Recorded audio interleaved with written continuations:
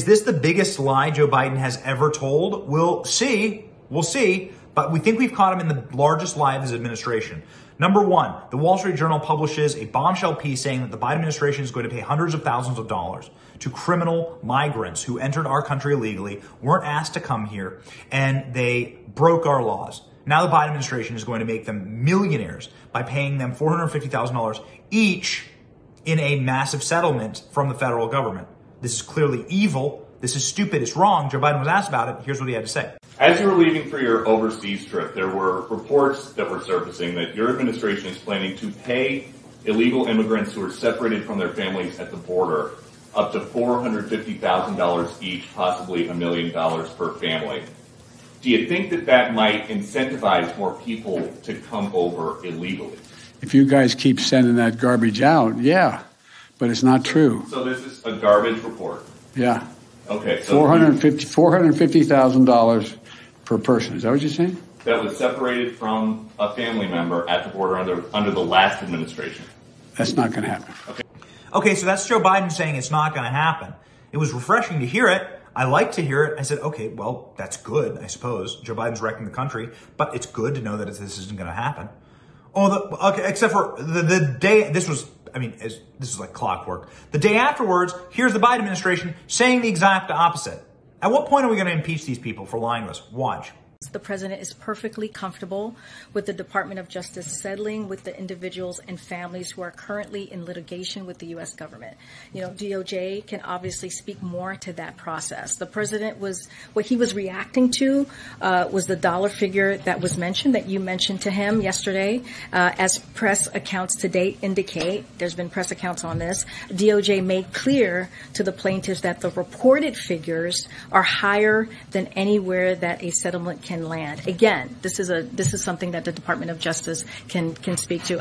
I do not have anything more to add to this. And a Fox News reporter asked him about reports of possible payments, compensatory payments, up to $450,000 has been the report for separated parents.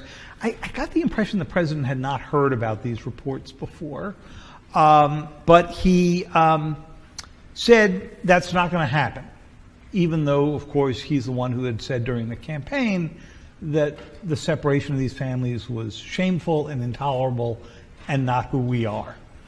So how should the government navigate this? I understand that compensation is not DHS's role, but still. So there are two different efforts, and the president has adhered with orthodoxy to the words of the past in terms of it's shameful and it's not who we are. The figures of compensation that is being handled by the Department of Justice is in the context of Federal Tort Claims Act cases, as distinct from the Family Reunification Task Force that we in the Department of Homeland Security operate in bringing those families together. Was the Wall Street Journal report that Peter Doocy was asking about, is it garbage or not?